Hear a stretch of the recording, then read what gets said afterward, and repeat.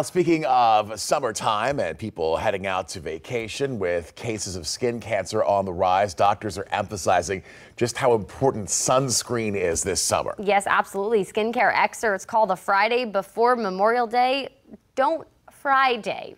Kind of a funny way to remind you to lather up before you hit the beaches and the pools. Our Penny Commit joins us now live from the ocean front. Penny, we know that sunscreen is so important, right?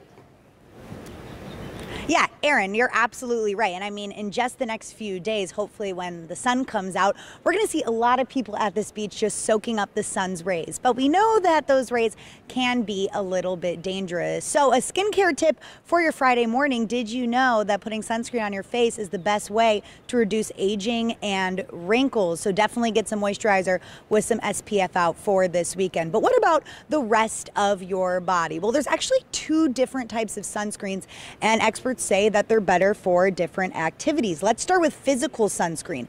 Physical sunscreen, it's also called mineral sunscreen, that sits on top of your skin and kind of acts as a shield against the sun. Doctors say they're great for kids as they're a little bit less likely to irritate their skin. Physical sunscreens are known to be completely safe and effective, but sometimes they can be less pleasing to apply to the skin, especially in people with darker skin types, because they might be a little harder to rub in.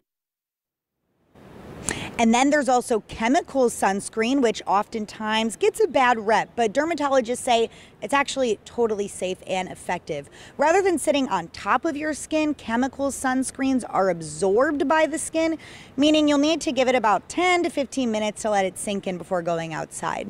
These sunscreens also work a bit better in water and specifically sweat. So if you're a surfer, that's going to be your best bet. It's also going to be your best bet with scientists predicting our hottest summer in years.